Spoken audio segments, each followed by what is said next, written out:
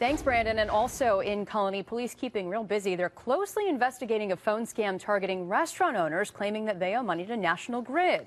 This is something I brought you as a bottom line alert twice in the last couple of weeks. It's a phone scam where the caller claims to work for National Grid, demands payment on a prepaid debit card, and says otherwise power will be turned off.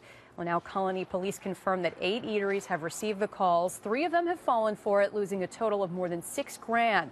Now, one restaurant owner who narrowly escaped falling for that victim is the owner of TJ's there on Central Avenue. Todd Leach says that he got the call yesterday, believed it because he thought his bill might be coming due. He arranged to hand over $1,500 in cash, but then he called National Grid himself, and they told him it was bogus, all part of the scam. And then he called police, and they tried to catch the bad guy in the act this morning.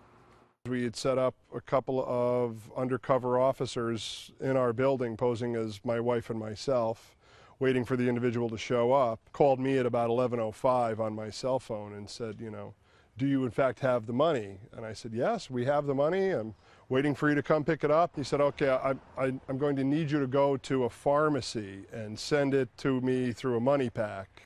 So they never got their guy, but that is how the scam works. The caller gets the victim to send over payment using a Green Dot Money Pack prepaid debit card.